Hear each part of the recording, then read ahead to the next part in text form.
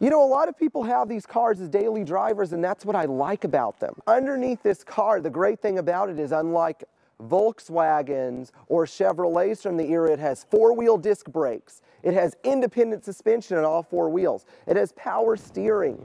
It has actual comfortable seats that engage lumbar support.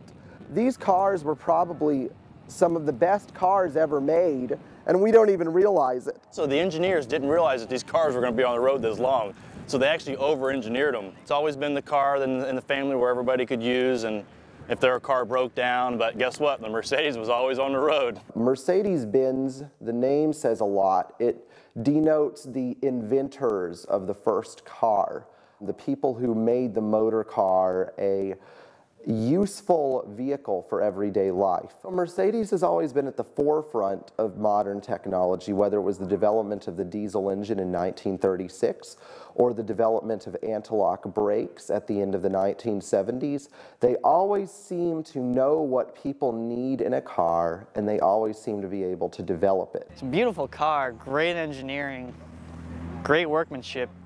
It's Mercedes, what else do you expect? My father taught me so much about these cars I didn't even know he was teaching me at the time, because when one's mind is young, it absorbs so much. Well, the thing with the Mercedes brand, you have a lot of followers worldwide, especially even outside the U.S. If you think there's a lot of enthusiasts here in the U.S., imagine outside the U.S. There's thousands. And is this your first Mercedes? No, this is my third Mercedes. I grew up I was born in Germany, and I learned how to drive in a Mercedes. This was my first Mercedes when I moved to Florida. I've always owned a Mercedes since I was a kid. And everyone has the same common denominator, passion. There came about a fondness for these cars that is just so hard to put into words, that all I can say is that it is in my blood. It's a part of me. I have always loved older Mercedes because I grew up around them. I have never been able to resist the pull of one. These cars elicit a pull for me that is almost magnetic.